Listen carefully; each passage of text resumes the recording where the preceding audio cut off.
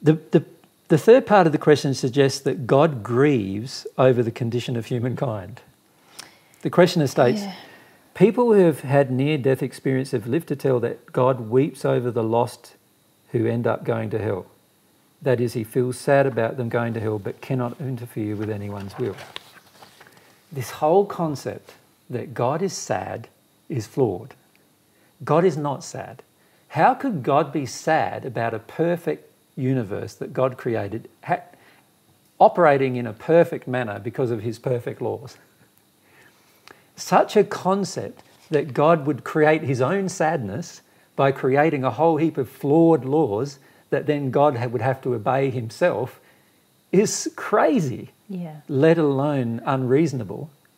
So it's definitely not true. No one in the spirit world who has had a near-death experience and visited the spirit world has ever seen God cry. They've seen spirits who claim to be God crying. They've seen spirits claiming to be you, who claim to be me crying. They've also seen spirits who want to show that God cries, impersonating a crying God, just so the person on earth feels like they're loved because they're cared for, and that they're going to cause God pain if they choose something that's out of harmony with God's laws. You do not cause God any pain when you choose to do something out of harmony with God's laws. None whatsoever. God smiles at your decision. God realises and has compassion over the fact that you create your own pain, but God does not cry at the decision you willingly make in order to disobey God's laws and principles. Is this another idea of love being shown through sadness and regret? Of course it is.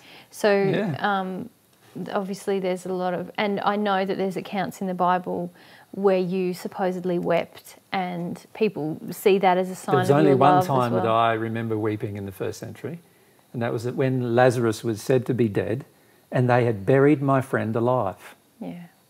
Now, I was pretty sad about that because I was thinking, wow, they don't understand so much about death that they can go and bury my friend and he's alive. You imagine being bound from head to toe, wrapped up so you cannot move, and you're alive and you're in that condition for over 2 days.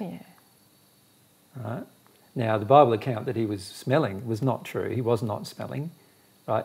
But he was constrained in this place, being alive, right? And in this place where he hadn't died yet. It's sort of like a place before the spirit body has left the material body. And I knew my friend had been buried alive. And my sadness was caused by the fact that people would go ahead and bury him alive because they didn't understand death at all. And so naturally, I let myself have a cry about that and went and remedied the situation. And the accounts that he smelled and all those kind of things were not true. They were later embellishments to prove that I somehow had resurrected from the dead, which I did not do because it's impossible. But they are things that people feel, you know, a weeping God appeals to their emotional state. And God doesn't weep. God's a happy God. If God wept, I don't know what the results would be in the universe, but they'd be pretty incredibly intense, I would have thought. If God wept over sinners, then due to the number of sinners that are on the planet and in the spirit world, God would be weeping a lot. Because there are billions of sinners and billions of people on earth and in the spirit world who are directly doing things in disharmony with God's laws and love. And if God was a sad God, imagine how much crying he'd be doing. It's like you having 1 billion friends and you have to cry about each one of them. Or 20 billion friends and have to cry about each one of them. Imagine the immensity of the grief. God is not like this at all. Well, and as we've discussed in other questions, God's actually designed inherent in his laws ways that we're going to come back to love and understand our will anyway, aren't we? So what would be his cause for sadness? Nothing is permanent. There is no cause for sadness because God created a perfect system.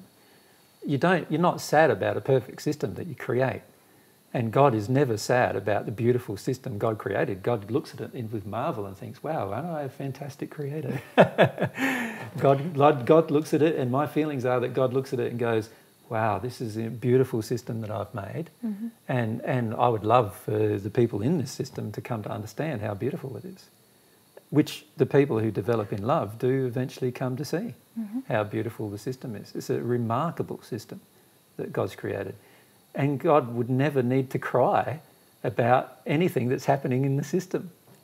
And God doesn't cry about anything that's happening in the system. And once you become at one with God, you don't cry about anything that's happening in the system either. That's the reality. You may have compassion and express compassion through tears, and you may have joy and you cry in your joy, but you don't cry in sadness, you know, and you might have some frustration still, even once we got in the sense of seeing how everybody acts and behaves. And when I say frustration, it's not anger or anything, it's just frustration in the sense of, wow, if only everyone could see it differently, then that everything would be different. But, you know, the reality is there is no pain in God. Pain is a human creation based upon our fear and our walking away from God. If we believe there is pain in God, we have a very incorrect concept of God. God is not pained by anything that we do, but God wishes and hopes and has compassion for our condition, and hopes and wishes that we change, hopes and wishes that we get into a better condition. But also God has created this beautiful universe that we've got no other future other than getting into a better condition. Thank goodness. Thank goodness for that. So this concept that God is a sad God is a very damaging concept of God.